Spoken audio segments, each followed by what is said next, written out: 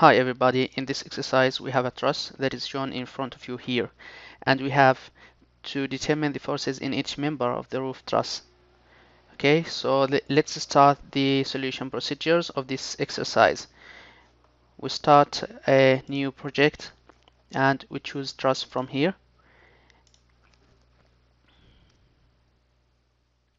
Okay, now from the truss library we select the most suitable one.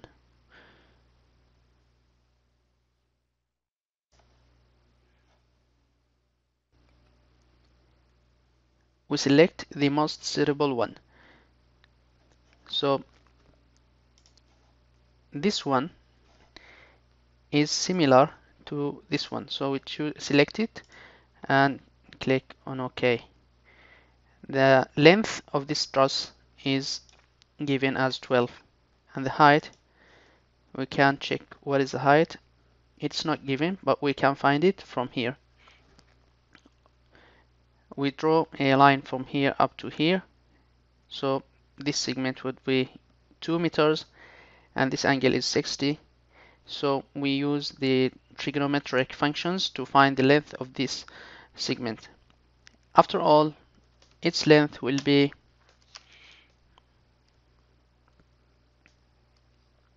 3.464. Okay, so as we said, sine 60 equals to 2 over x. That means x equals to 4. And we use this number to find sine 60. Sine 60 equals to x over 4. X in this case means this one, this side.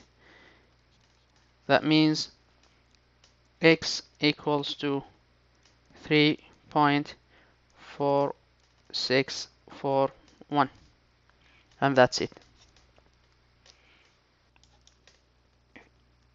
We insert it here, 3.464, and number of fields I make them as 3. That means number of fields in each section. Then click on OK. Now we assign supports. We have here hinged, and here we have a roller, as it's shown here. So pin for this direction and roller for here. That's it. The next step is assigning loads. We have 3 kilonewtons, 2 and 3. And we have here also the reactions are pre-calculated. So don't worry about them. The software would calculate them automatically. So we add the load types, number 1 and number 2. Then what type of loads do we have to add? They are nodal forces. So number 1 is -2, okay, for this node, and -3 for this one, and also this one.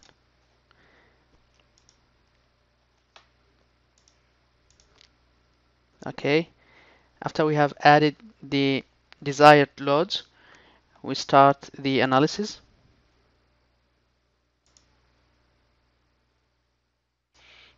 Okay, after that, let's check the reactions.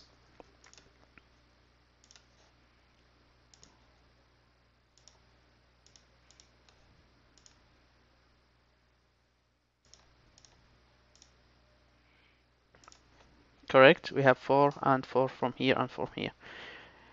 So the next step is finding the forces in each member and specifying whether they were tension or compression. So diagram of bars, turn off the reactions, and then go to NTM, FX forces, and their description from here. Okay, we want them to be filled. Okay, that's good. And labels. And from this diagram, we would not know whether they were in tension or in compression. So click on differentiated and then apply. As it's shown here, the yellow one is the tension and the blue one is the compression. Now the final step is comparing these values with the given one in the textbook.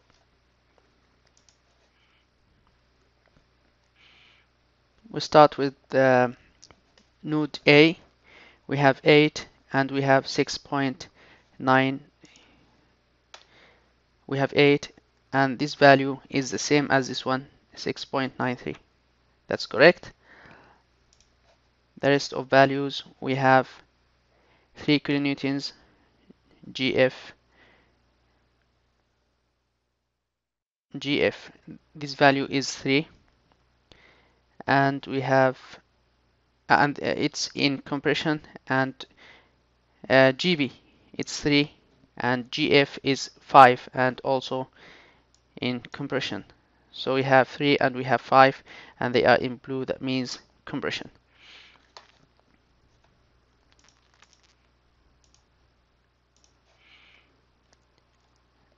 The last point is FBF 1.73 and its in tension. BF,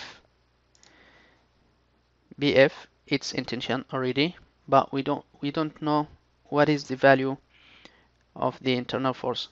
So right click on it and object properties, NTM FX 1.73, the same as here, 1.73. So that's pretty much it. This is the end of this video. Thanks for watching. Please do not forget to subscribe and like and share.